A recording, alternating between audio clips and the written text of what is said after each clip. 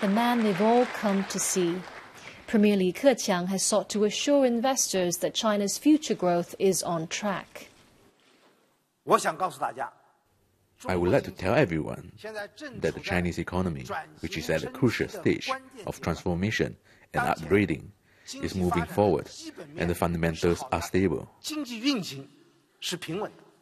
China's modernization will not be accomplished without reform. It will not be achieved without opening up. By trading aggressively with other nations, China has been opening up for more than 30 years. That export-led model has served the country well so far. For decades, China has been described as the factory of the world, and that's what's driven business at ports around the country. But a slump in demand from its traditional trading partners has forced economic planning officials to look at other ways of generating growth. Top of the agenda is boosting domestic consumption.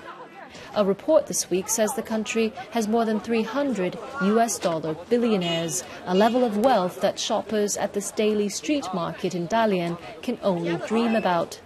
The vast majority of Chinese live on far more modest incomes. China's economy is still overwhelmingly led by government policy and powerful state-owned companies. So boosting the people's wealth will depend on difficult changes to come. Juliana Liu, BBC News, Dalian, China.